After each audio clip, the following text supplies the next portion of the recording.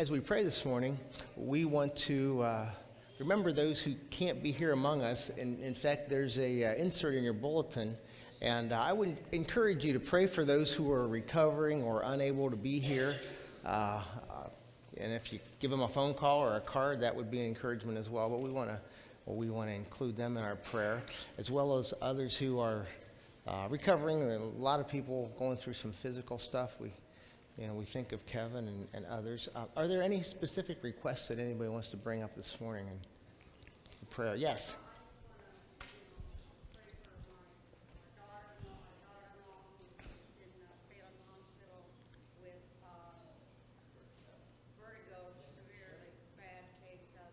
Okay.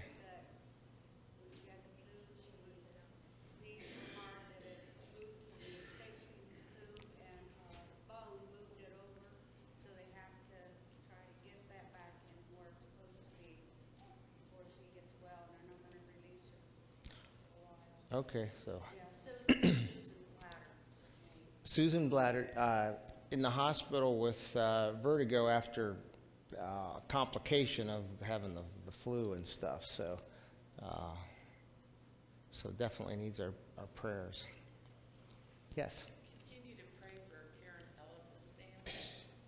They are having to go through all the stuff. Okay. Which is a lot. Yeah, okay. Karen Ellis's family as they go through her stuff and grieve that. I want to pray for my son TJ and my daughter Alyssa. Continue to pray for God to work in their lives and kind of get them back up on their feet.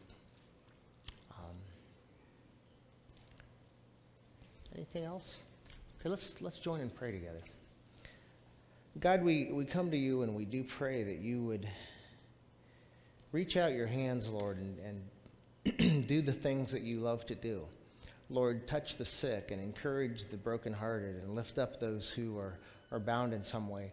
God, we ask that you would just, Lord, work among us. Lord, for these that have been mentioned, Lord, we ask that you would bring healing, you would bring comfort. Lord, that you would bring your grace in every form in which it's needed, we pray.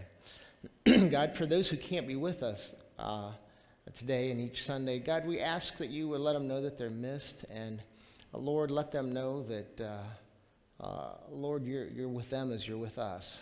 And Father, we pray that you would continue to use us as a church, and Lord, that you would help us to be a light in our community. Lord, we ask that we would walk with you each day, and you would just continue to lead each one of us in your path. And we thank you for Jesus and for the salvation that he brings and the good new life that he brings. And we pray these things together in the name of our Lord Jesus, who taught us to pray, Our Father, who art in heaven, hallowed be thy name. Thy kingdom come, thy will be done, on earth as it is in heaven. Give us this day our daily bread, and forgive us our debts as we forgive our debtors. And lead us not into temptation, but deliver us from evil. For thine is the kingdom, and the power, and the glory forever. Amen.